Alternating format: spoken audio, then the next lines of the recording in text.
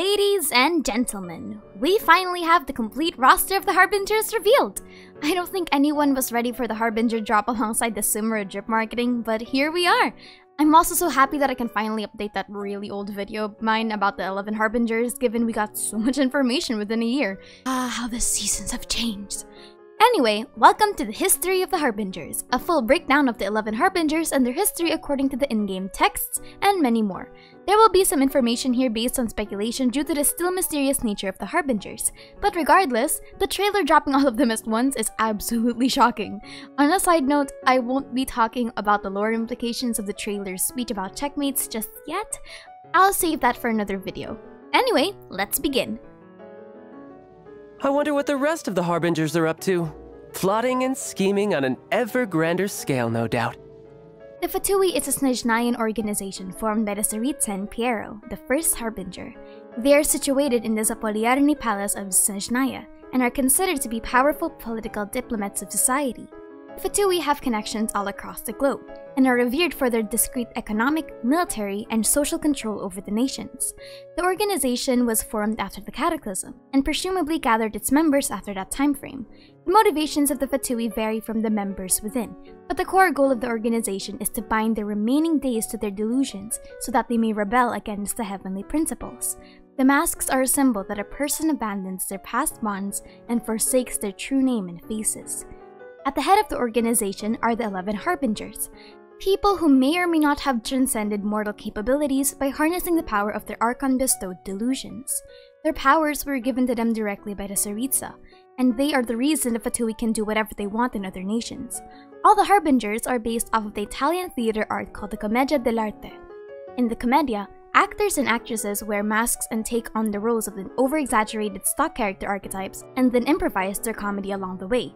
According to the lore, the Fatui are separated into several factions under the Harbingers, each with their own purpose. But at the moment, that segregation is unknown. We can always just assume that Harbinger divisions overlap, but most of the time, they work separately. So let's begin with the first Fatui Harbinger, Piero, the Jester. He was the first ever Fatui Harbinger, and today he's our leader. He only appears on important occasions. As for his accomplishments, to be honest, I don't really care. I owe my loyalty and devotion to the Tsaritsa, no one else. Piero was the man responsible for recruiting Signora, Pantalone, and Dottore, and perhaps even other Harbingers besides Tartaglia as far as we know. But Piero's beginnings in the Mocking Mask Pale Flame set state that he was once from an ancient civilization that couldn't tear away from sin. He tried to convince a foolish king to stop his plans, but because he was not at the level of the sages, he failed to earn the favor of the previous ruler. While it was never confirmed to be Conrian, the Fatui were established after the Tsaritsa's shift after the Cataclysm, and Piero's old civilization was destroyed by a divine wrath and the usurped callousness of the foundational principles. Therefore, we can assume that this man is Conrian. How this man lived for centuries most likely coincides with the curse of immortality. We see that his face is covered on one side with a blue mask, and his pupil is a strange star-like shape, almost like Dana and Kaya's. In the Commedia, Pedrolino is the sad clown motif, a man riddled with misfortune that just never gets his way. He's seen as the pathetic and lonely clown, belittled and bullied by the other characters, which serve as a great parallel to the Mocking Mask. However, unlike his lovable Piero counterpart, the Jester is a cold and distant man, sometimes even cruel to his own subordinates. The first time we heard of Piero was in a name drop by Scaramouche during the 1.1 Unreconciled Stars event. He didn't warn Scaramouche of the true nature of the meteorites, and Scaramouche surmises that that was just to scare him. In Inazuma, Piero was also mentioned to have instigated the release of the Tatsugami, and gave orders that a spy under the name of Nathan be sent to infiltrate the Watatsumi army and sabotage their plans for a quick victory. It's possible that this is also the man responsible for the Delusion's black market plot, while Scaramouche and Signora are simply there to execute it. Piero also doesn't bat an eye to most of the happenings on Yashiori Island, and simply saw the inhabitants as necessary fodder. In the trailer, he mocks the sages that were mentioned in his lore, saying that they think too highly of themselves. This all goes back full circle to Piero's previous role of being shunned by Conrian royalty, which led to the Cataclysm. I am genuinely curious what will happen in the future with him, and how his Conrian origin affects future relations with other Conrian characters. Though, now that I really think about it, Piero would want nothing to do with the Abyss Order, especially if they're evangelists and scholars from Conria. After all, he hates the sages that didn't listen to him before. Who is to say that they'll listen to him now? Capitano, the captain. I've seen him in battle before, and oh, what a sight it was. Perhaps I'm ranked too low for him to notice me right now. Well, he may not recognize my strengths yet, but one day, I'll show him what I'm made of. I can't remember why his design looks so familiar to me, but it does. Unlike the other Harbingers, this is the only design that we don't see the face of, which might serve as a narrative antithesis with his Commedia dell'arte counterpart. The Capitano is a braggart, a Spaniard who boasts about his successes without actually putting much fact behind it. The Capitano of Genshin seems to be something else entirely though, a hidden man, someone that speaks of honor. He sounds more sympathetic to Rosalind's sacrifice, but we don't know what his true motivations are. According to the in-game lore, however, Victor says that he'd rather work under Capitano than Senora, hinting that he at least has a good standing with his subordinates. Columbina. The Fatui Harbingers are ranked by strength, and I have no idea why that girl is number 3. I'd test my skills with every Harbinger who ranks above me if I had the chance, but when it comes to her, something just doesn't feel right. Anyway, you should be careful around her. Columbina was a character that was constantly referenced by theorists but was never confirmed until now. The word Columbina, or the damselet, means the little dove, and in the Commedia dell'arte, she is a servant. But she is also the most intelligent person on the stage, and often knows everything about everyone due to her marites nature. We see that in the trailer, she is leaning over the coffin singing Senora's boss battle theme, and from her design alone, we see the dove aspect of her character. The wings clip on the back of her hair resembles the white dove's wings except given its shape. It actually looks like seraph wings, which, honestly, I can see why Tartaglia would be wary trying to fight her. She is definitely much stronger than she looks. When we get to the next scene, we can see her eyes still closed and the mask a little invisible. I'm not sure if she removed the mask after the song, but regardless, I think her true strength lies within her eyes. I doubt she is human, but what I want to know is that if she has celestial origins. The highlights in her hair facing downwards might suggest something, but until then, it's too early to jump into any conclusions. All we know at the moment is that she is too suspicious to be kept alive. Also, something really weird is that Child says that the Fatui Harbingers are ranked by strength, not seniority. So Child confirms that he's technically the weakest of them all, which does make sense. One is a centuries-old fire witch, and the other is a prototype of a god. What the 1st to 5th Harbingers are hiding, though, is currently unknown. Dottore. I heard that he took segments of himself at different ages, made prostheses out of them, and assigned different tasks to each one. I know, all my comrades are a little weird. Well, come to think of it, if I met my own prosthesis, we'd have to fight then and there to decide which one of us gets to survive. Ah yes, the man, the myth, the glow-up. Dottore, or the Doctor, is the first ever Fatui Harbinger introduced in Genshin Impact, being revealed all the way from the manga. Dottore is a cruel and sadistic man, the true definition of neutral evil. He was once a scholar of the Sumeru Academia, but was shunned. He is willing to experiment on anything and anyone, believing that the apex of human life is simply the mechanization of the human anatomy. He believes that humans are just more complex machines, and if you break a human bit by bit, they can transcend a god. He calls visions self-inflated tools, and is hinted to not have a vision himself. Though, a lot can change in the span of a year. Dottore shares a lot of correlations with the Dottore of the Commedia, all the way to the fact that Dottore likes to speak and bore other characters with their jargon and gibberish. Dottore's division works on experiments, and Dottore used to have a research facility specializing in ruined machine research before he discarded it out of boredom. His division experimented on the children of Sumeru and Mondstadt, as seen in the manga. It's also hinted that he was the one that unlocked Scaramouche's power because Scaramouche's Husk of Opulent Dreams mentions a researcher he adopted his apathetic nature from. What I am really curious about is his connection with the segmental simulacra he created. Child calls them prostheses, which are artificial body parts such as a leg, a heart, or a breast implant. He made segments of himself at different ages, which means that there's a baby Dottore somewhere out there just living its life. He refers to these segments in third person, and we see that one of the segments is in front of a large burning tree, a tree that I would assume is something like the Tree of Wisdom. According to Dottore, this segment is busy with a little experiment of blasphemy, which is why I think this tree connects heavily with whatever's happening in Sumeru. Also, if it turns out that Dottore is number 4, I'll be really happy. I think I've said this before, but in China, the number 4 is another way to say death, which would make his title of a doctor all the more ironic. Pulcinella, the rooster. I don't know what his motivations could be, but he seems genuine about wanting to help me. He treats me just like family.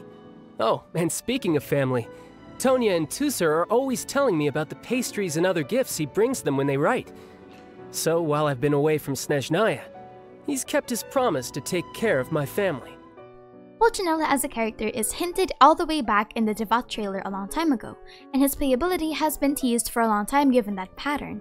But now looking at him in the trailer, he has the most unique design out of all of them. Pulcinella's personality was hinted in Tartaglia's backstory. Pulcinella was the one that took Tartaglia in as a Fatui agent under the guise of a punishment, stating that if he wished to serve the Tsaritsa, he must first start from the bottom and work his way up. In Tartaglia's introduction, Pulcinella actually mentions that one can trust Tartaglia, but one ought not to get too attached. Pulcinella also warns that Tartaglia's lust for battle will be what eventually brings him to his demise. Pulcinella speaks cautiously, and we see in the trailer that he's much more mellow compared to the other Harbingers. He does seem to have a close relationship with Tartaglia, that we can discern at the least, seeing Tartaglia like family and being close with Tusa and Tonya. I'm betting that he sees Tartaglia as a nephew or a protege in a way, given that he was the one that brought Tartaglia into the Fatui. Kind of like a proud father figure, but more politically motivated. The problem is that we have no idea how genuine his treatment of Tartaglia is, and by extension, if he truly is as pleasant as we like to believe. In the game, the Fatui trapped in the chasm mentioned that Pulcinella is willing to dispense less valuable assets, because that is his logic. The trapped Fatui are direct subordinates of Pulcinella, and he didn't do anything about them being trapped in there. Not to mention, it's hinted Pulcinella assisted in the greater endeavors of attacking Liyue Harbor, meaning Pulcinella is willing to throw away lives for the sake of the Fatui. So don't let the mayor fool you with his glasses and his mustache. Also, mayor. Also, the massive nose could be a hint to his commended Delarte mask, which I will be eternally grateful for. Scaramouche. After he took the Gnosis, we lost all contact with him. Now comes the task of trying to hunt it down and get it back. I actually don't mind it. It means I get to travel all over. Wonder if I'll run into you somewhere along the way. Scaramouche or the Balladeer is the 6th Fatui Harbinger and is the first successful prototype of Raiden A. However, due to his fragile emotional state when trying to house the Gnosis, he was deemed incapable of his initial purpose. Thus, A left him in the Shakai Pavilion. This is where he would adopt the nameless eccentric identity and where he would go on his journey. Scaramouche was referred to as a disheartened eccentric and cast aside like worthless dross. The validity of this claim is unknown, but if this really is how Scaramouche saw himself, then that's actually really sad. Scaramouche's real name, at least the name that he gave himself, is Kunikuzushi, a name from Kabuki theater that represents a larger-than-life villain. The translation of this is Country Destroyer, or the Destroyer of Nations. When he was found by the Fatui, the Harbingers unlocked the sealed power of the Electro Archon and somewhat amplified it through a delusion. Whether it was always his nature or it was something programmed into him, Scaramouche is sadistic and relishes in the pained and confused emotions of humans. He believes that emotions spiced up life, despite him being discarded for his own emotions. Scaramouche's story is that he wants to feel, and even when he's feeling pain, he's afraid that if he removes the heart the Fatui put inside him, he wouldn't be able to feel anything at all. We don't need to go over his full story again, we have enough videos covering that. So instead, let's go over his future. He is currently missing from the story and has escaped with the Gnosis. At the moment, the Fatui are unable to contact him. And how the Fatui haven't hunted him down is a mystery to me given that the Fatui have ears and eyes virtually everywhere in Tevat. According to Dottore, he's trying to conquer the Divine Gaze before making his next move. And if you've played 1.1, it's possible that Scaramouche is trying to understand the fake sky and the machinations of Celestia. However, I won't be surprised if he's somewhere horribly incapacitated after trying to use the Gnosis, given his mental fortitude probably wasn't strong enough to handle it. I wonder how we'll meet Scaramouche again. He's been teased in 2.7 for having story relations with Kaidahara. But the thing is, it was also said that someone, a Fatui spy perhaps, was trying to purge the existence of Kunikuzushi from Kaidahara records. If this was Kunikuzushi or another Harbinger's work altogether is unknown. Sandrone. She always seems engrossed in her research. I wonder if those machines have anything to do with her. Anyway, I've only met her a few times, but every time she looked like she wanted to murder me. I have no idea what I possibly could have done to annoy her, though. Sandrone, or the marionette, is a design that I absolutely love given that her real-life counterpart is... well, Sandrone takes a lot of inspiration from Victorian European dolls, from the frills you see on her head and her torso, and the design of the ruin guard I will now dub as Bob for obvious reasons. She really gives a vibe of a vintage doll, and I absolutely adore that. But her manner of speaking and reprimanding others is somewhat antagonistic. She was mentioned in Tartalia's trailer as having reprimanded the Fatui agent named Javert, and it seemed that she has a foul relationship with Tartalia. I also like humoring the idea that she has beef with Scaramouche for the sole reason that he's an actual puppet while Sanjorna's origins are unknown. I love the massive ruin machine behind her, something much more complex than the ruin guards we've seen in the past. However, I don't think we'll see Sandrone until very late into the story.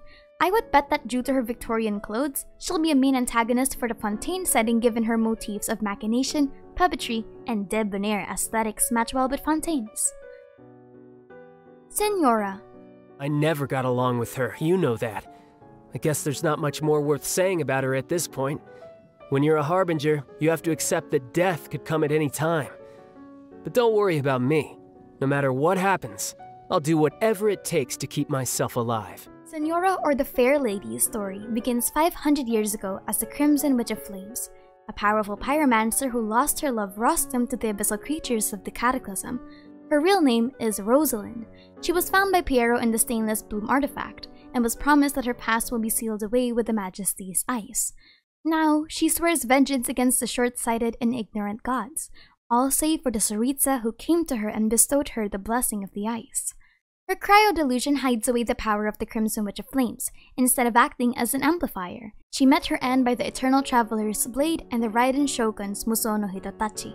Senora's future in this game is horribly unknown. The PV is giving mixed signals for her revival given that Senora's motif has a lot of death and resurrection. First is that the moth is a symbol of rebirth, change, transformation, and regeneration, which hints that the flame moth landing on her coffin might mean she'll return. The whole palace being encased in ice, however, might go against this theory, meaning that this is her final resting place because her coffin will be buried in ice and snow, tempering her flames once and for all.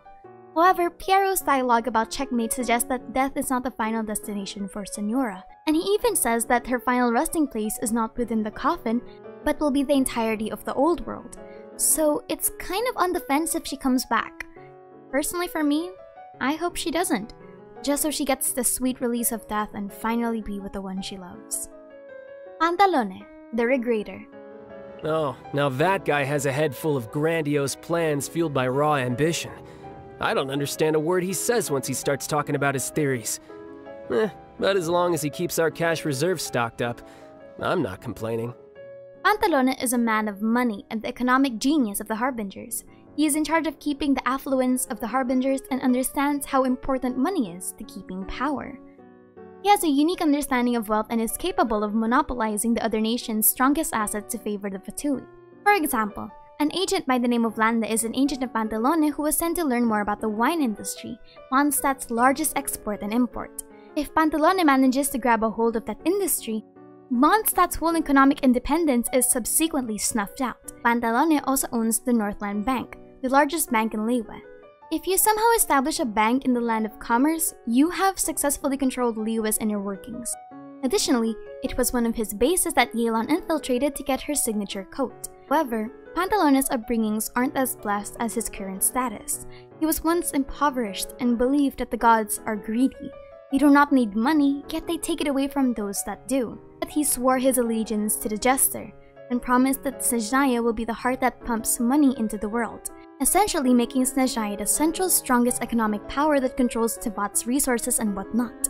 In the trailer, he expresses the classic businessman smile when asking Pulcinella to reconsider the length of the holiday he gave for Senora's death. His true motivations and loyalty to Tsaritsa are currently unknown, and whether this was said out of true grieving or not is questionable. Regardless, I don't trust this man one bit. Though, he doesn't have a vision. His Pale Flame story says that he was never blessed by the gods, and I believe that this would include a vision, So in the event that he does receive a vision in the future, it would be horribly awkward. Arlecchino. Look, I've got nothing against people who have their own agendas. I myself joined the Fatui to get more experience in combat. But I don't like her at all. If she stood to benefit from betraying others, she'd turn against the Tsaritsa in a heartbeat. There isn't a sane bone in her body. Arlecchino the Knave is actually quite surprising to me, given that the Harley Quinn of the Commedia dell'arte is a much more spry, conniving, jestful, and bombastic character. Arlecchino, on the other hand, is outspoken about her distaste of the other Harbingers, yes, but that is merely it. Regardless, Arlecchino in the trailer is openly antagonistic to others, and even considers the businessmen of the Harbingers as conniving and incapable of understanding laws. The speech Arlecchino gives in the beginning actually ties in very well with Arlecchino's operations in the Fatui. Arlecchino mentions that Rosalind died in a foreign land, while the other Harbingers enjoy the comfort of their homeland. It's possible that this is a nod to the orphanage that Arlecchino has for children of foreign lands that lost their parents. This is what some Fatui soldiers were raised in. These orphans are insanely loyal to Arlecchino, and decided to take advantage of Signora's death to quote-unquote repay Arlecchino's kindness and boost her prestige. The true nature of Arlecchino's orphanage is unknown, however, and whether Arlecchino's motivations are truthful and honest is unknown. Tartaglia hints that Arlecchino's loyalty to Tsaritsa is intermittent, which means that there's a hidden agenda somewhere in there. Regardless, Arlecchino's lines about making the children cry is an amazing nod to the part of that backstory, and given that Arlecchino despises the conniving nature of the businessman, maybe Arlecchino is much kinder than what we believe. Now we close off with Tartaglia. Ajax was once a regular Snagian citizen from the fishing village of Morepesok, who dreamed of the mysterious adventures and wonderful bouts of strength that his father told him about. He dreamed of heroes and mighty warriors, until one day at the age of 14, he ran away from home, believing that his calling was somewhere else and that he was wasting his time in the fishing village. Unfortunately, as he fled his home, he was chased by beasts in the forest. Trying to run away from them, Ajax fell into a mysterious hole that led him straight to the abyss, and it was here that he trained with a mysterious woman named Skirk, and learned the ways of the foul legacy.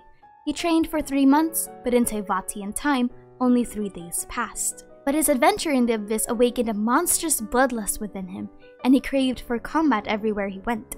Desperate to seize his son's constant troublemaking, his father asked for the help of the Fatui. Ajax successfully beat all of these seasoned warriors and caught the attention of Pulcinella, and thus begins Tartaglia's mission in the Fatui. Tartaglia's mission is to grow as strong as possible, but he does have his morals when it comes to this. He wants to go in the warrior way, upfront, personal, uncontested bounds of strength. He's transparent in how he fights, and doesn't really use cheap tactics like Scaramouche to incapacitate an enemy. I think that's why Tartaglia's goal, despite being horribly questionable, is quite admirable, all things considered. But yes, the future of the Fatui is impossible to predict at the moment, but the PV really gives us a lot of hints of what's to come, which I will be dissecting in another video because this one has been going off for too long. Also, while this video covered lore, I'm planning to theorize on the connections of the future Harbingers with the plot and finally put my own speculations. But that's a topic for another day. Regardless, my name is Aster and thank you for chilling with me.